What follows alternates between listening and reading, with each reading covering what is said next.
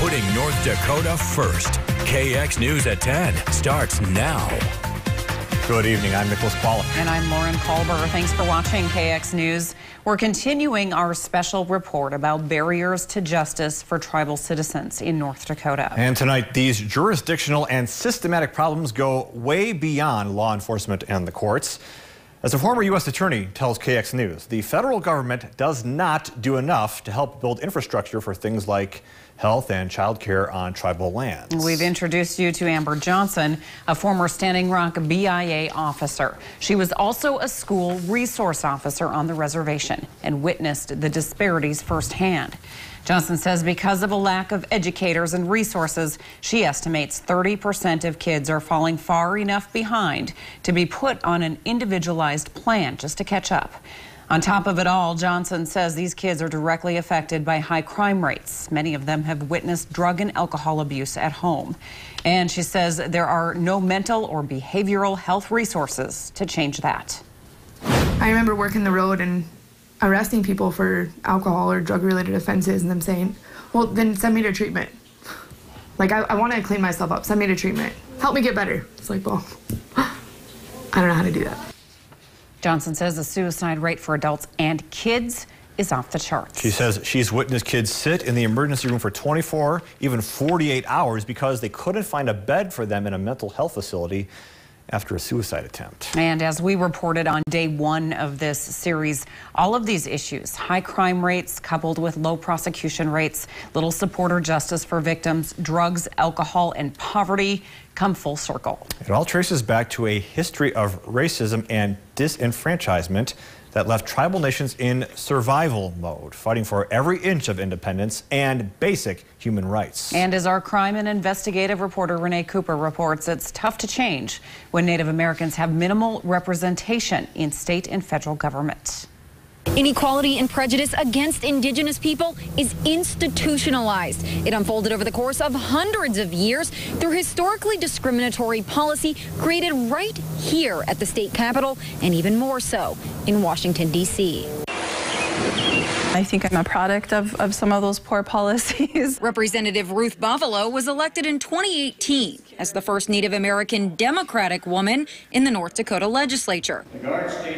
Her story traces back to a childhood in Mandaree, growing up on the Fort Berthold Reservation. I can pinpoint one experience in particular back to 4 years old, visiting a church in Killdeer. The priest was visiting parishioners. When he came to my mom and my family and I, he asked her where she was from, and when she said Mandaree, he immediately told her, you know, well, you should go back to where you came from, and we left abruptly. She says it took a long time to understand why these things happened to her. I think back to annual field trips to the Heritage Center with the Mandaree School. Our very first time going in the second grade, being greeted with by other schools. These all too common experiences, coupled with the tragic loss of her youngest sister, led Buffalo to politics. House Bill number 1080. Through policy, we have an opportunity to improve people's lives. Buffalo has lived in Fargo for years now, and although she says that kind of makes her an outsider from the reservation,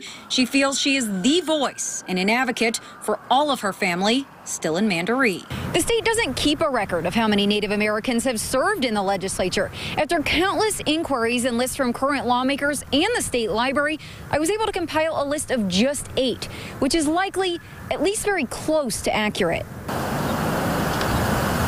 3 are currently serving. Marcellet has served the longest term, dating back to 2007. There have been only 2 female legislators, including Representative Buffalo.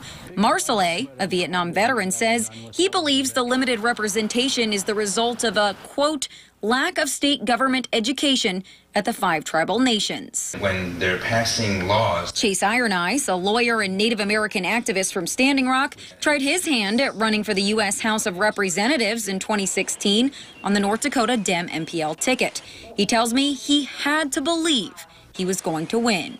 When you took that nomination, how unusual was that? Was this a first of its kind? Had other tribal members attempted this before? Have we? Yeah, we've had Standing Rock citizens and maybe tribal members too in North Dakota's legislature, but this was the first time that a Native person had run for the lone congressional seat. Iron Eyes captured about 24% of the vote, falling to now U.S. Senator Kevin Cramer. As the only Native American woman currently serving as a state lawmaker, Buffalo says even with progress, there is still a big deficit in representation. There's an opportunity to elect more Native American people into every level of government because they bring a worldview that oftentimes is left out of the conversation. A worldview rooted in cultural values, like being a good relative and a good neighbor. It's not to live off the government and not pay taxes and be lazy and drunk and dumb. You know, those are some of the stereotypes I grew up hearing. You'll never know if you can get elected unless you try. And so I think supporting Native American candidates, making sure that we see voting rights enacted. Because, as the former U.S. Senator pointed out, not only are there barriers for tribal citizens to run for state and federal offices, but there are blockades to the polls as well,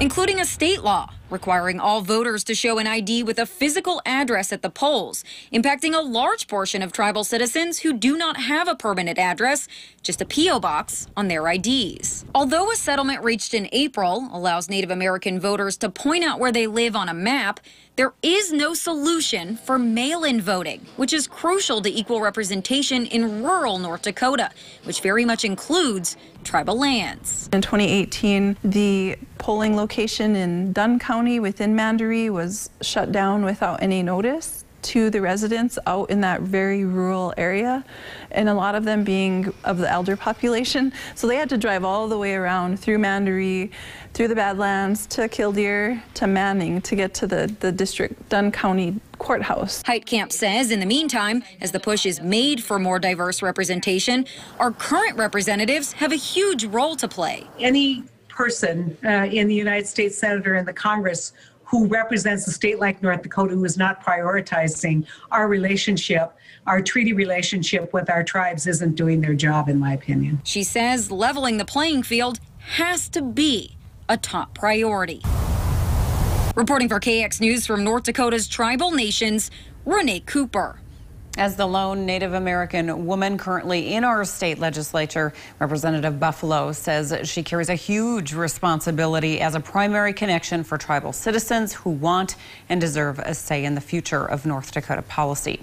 Now, tomorrow in our series finale, we'll discuss progress happening right now to address age-old discrimination and shrink the equality gap moving forward. Now to our COVID-19 North Dakota watch, with the health department reporting